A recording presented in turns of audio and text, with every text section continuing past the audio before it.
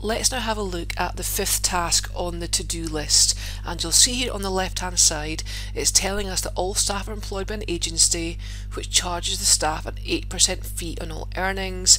We've got to calculate their take-home pay, we've also got to sort the information and print. Now this tells you exactly what file to use because it's talking about printing copies of a spreadsheet.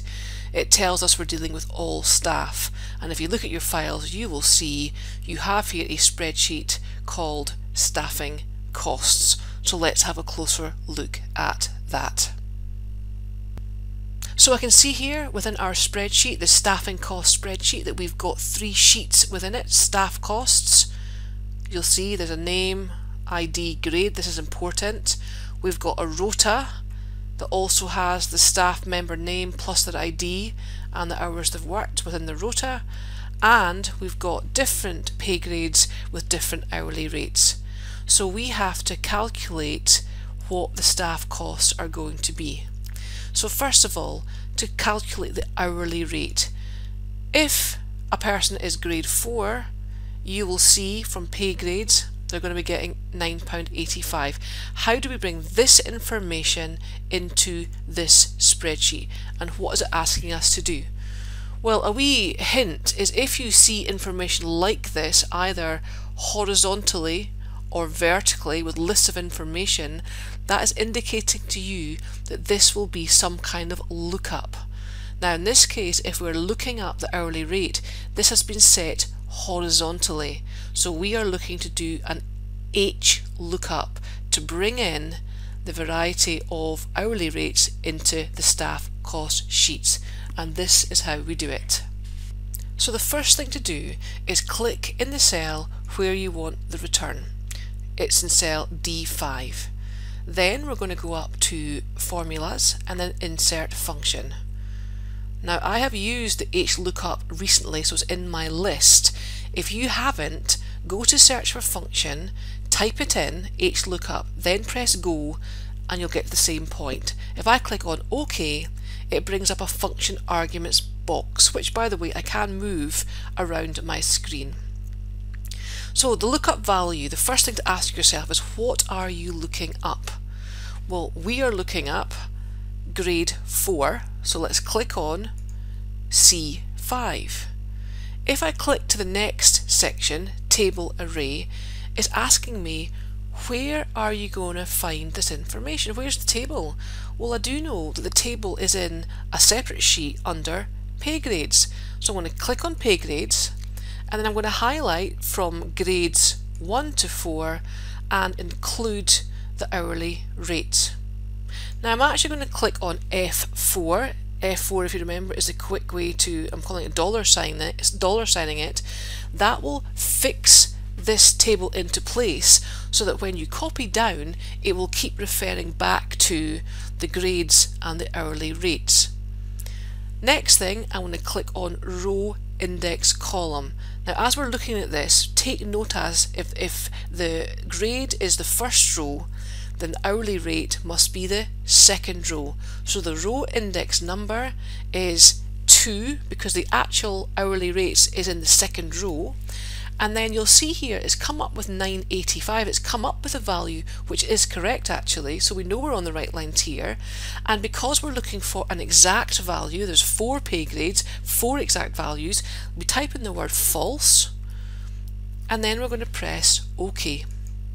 And you will see there that the hourly rate 9.85 has come up, and I can just double click that or click and drag, and we can bring up all the hourly rates. I can see from here it's not been formatted correctly. We're missing pound signs, we're missing decimal places, so I just want to go quickly now and format that. I'm going to go back to home. It's still highlighted, of course. I go to number, click on the drop down option, and I want to select currency, and that's me got the hourly rate for all the various staff and their grades. So we now need to bring across the number of hours from the rota sheet for each employee. So let's have a look at the rota again just to remind ourselves that we've got a name, ID, the shifts, and then we'll see here column G we have got the total number of hours. This is what we're looking up to bring that into the staff costs sheet. So let's go into insert function. This time, as the information is held vertically in columns, it's a V lookup this time. Click on OK. And just like the last time, we're asking ourselves, first of all, what are we looking up? Well, we could actually look up the name or the employee ID. It doesn't really matter, but I'll just stick to the employee ID. I'll click on that, B5. Next thing is the table array. If you remember, it's where will we find the information? Where is that table? Well, it's here in the rota sheet. So I'm just going to highlight from employee ID right the way along to column G, total hours, and let's highlight the whole table. And remember, we're going to click on F4, we're going to $sign it, we are going to fix it into place when we copy down. Now what's interesting here is, if we're looking to find out the column number where total hours is kept, you'll see it's quite far away from the employee ID. In fact, it is 6 columns along. So it's column 6 compared to where the column ID is. So the column index number is 6, and you'll see here it's come up 20, and I do remember from what I've just done it is 20 hours, that is correct.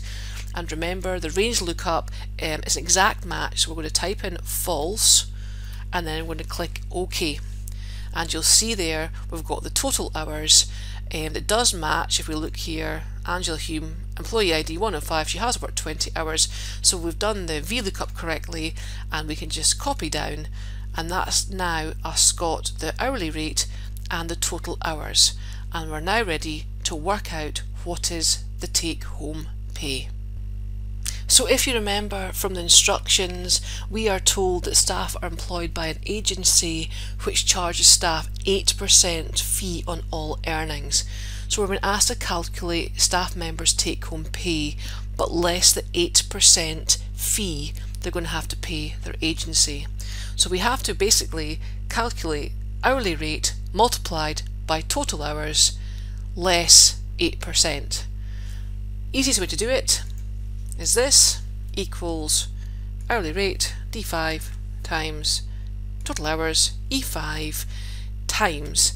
Now, if they're losing 8%, it means they're only getting 92% of their earnings. So if I just simply type in 92% and press enter, it will calculate it for us. There are other ways to do it, but I think that is actually the quickest way, and then we can just copy that down.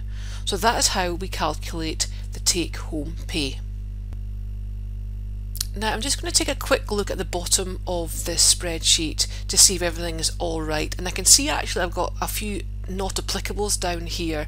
If you remember when I was copying down, I said to you you can either click and drag or quickly double click. I double clicked and it's actually come down to totals, and I'm just going to delete that. That doesn't make any sense for the hourly rate. I'm going to use it's not a lookup here, to get the total number of hours. I'm just going to do a very quick auto sum to calculate that, and then I can copy that across onto the take home pay.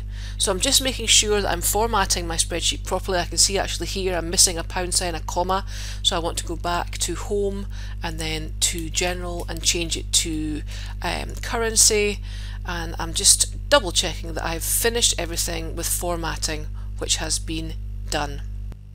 One wee thing I have actually noticed with my formatting is I went to format the take-home pay in pounds with decimal places, and actually I'd had the previous cell highlighted, so it's not £320, it's 320 hours. So I just need to quickly go back to general, change it to number, take off the decimal places, and that's us finished that bit. It also asks us to sort by grade and employee ID in descending order, so we have to do a quick sort before we finish. So I'm just going to click within my table here. I'm going to go to data, I'm going to go to sort, and it's asking me to sort by, well, we have to sort by grade in descending order, so that's largest to smallest, and we also have to do employee ID. So we've got the first level, If I click on Add Level, I can then change it to Employee ID, and again descending means largest to smallest. Notice here as well, it's ticked my data has headings. It will recognize the headings in row 4. If you didn't have that, then the column would just show, you know, ABC. Let's click on OK, and that's assorted as instructed by grade and then by employee ID. So the last thing you've been asked to do is to print off copies, one in value view. This is value view, what you're looking at right now, and also formula view. The quick way to bring up your formulas, to toggle it, is put your finger on the control key on the left hand side of your keyboard, keep it pressed down, then click on the shoulder key, which is the button below the escape key. That will toggle it to formula. If you do it again, control shoulder key brings it back. It does also say to make sure it's printed on one side of A4, so this is where you might want to go to your page layout and perhaps look at your margins, look at the orientation, do a print preview, just make sure that it will print on one page. Remember, if you do print selection and make it fit to page, that will work. And also always pay heed to the instructions whether or not you're printing with grid lines and or row and column heading. So everything you need for printing and checking your page layout is in the page layout tab. Please also remember, if you are showing your formula and you're printing it off, you can, for example, you can narrow some columns, but then you have to widen others. So there, for the hourly rate, it's not showing the full formula, so I'd be stretching it out to make sure that the person reading it can see your full formula.